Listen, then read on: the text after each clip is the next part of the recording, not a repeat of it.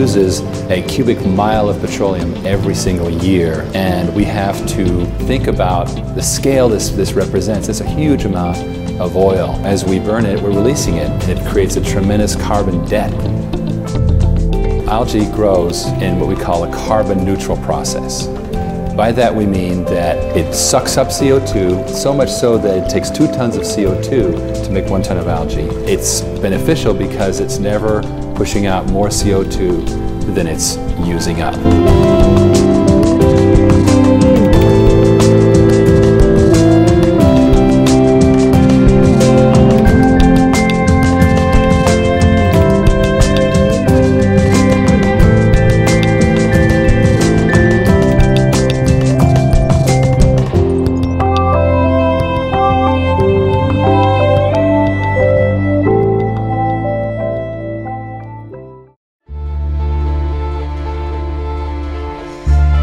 What we have is a closed-loop photobioreactor.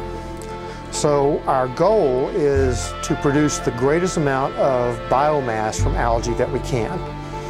And by going vertical, we believe that we can increase the yield by increasing the surface area and the volume of material that get exposed to sunlight. Algae is the fastest organism, fastest growing plant on the planet, and it sequesters the greatest amount of carbon dioxide. But at the same time, it produces lipids.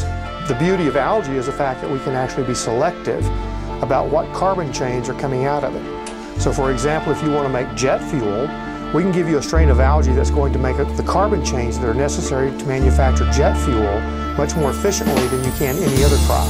So we can tailor the lipids based on the species of algae that we're growing. If I grow an acre of corn, and I'm looking at it from the standpoint of producing oil, I can grow about 18 gallons of oil per acre per year. Algae, I can go up to 20,000 gallons of oil per acre per year.